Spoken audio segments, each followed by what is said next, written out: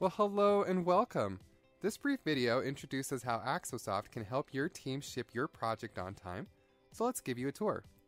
What you see depends on what tabs you have selected. Underneath the tabs, Axosoft is arranged into three major sections. First, we have the Organize panel on the left, which acts as a filter for what you see in the workspace, and it also defines the structure of your projects, releases, users, and more. Next, the Workspace is where you create and manage your items. Switch from List View to Card View to enable swim lanes for your workflow, and then drag and drop to update the workflow step. Finally, on the right, we have the Details panel, which provides a quick view of the selected item. Axosoft lets you create custom views with tabs.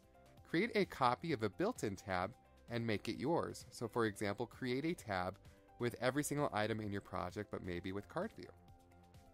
Items created and groomed can then get assigned to releases using the Release Planner, which shows you how much availability your team members have for an upcoming sprint. Then once work has started, track your progress with burn-down charts and our dashboard. From here, you can decide how you'd like to dive into the tool and get started with Axosoft. If you're logged into the tool, you can follow the tutorial after this video or set up a call with our team. The choice is yours, so let's go.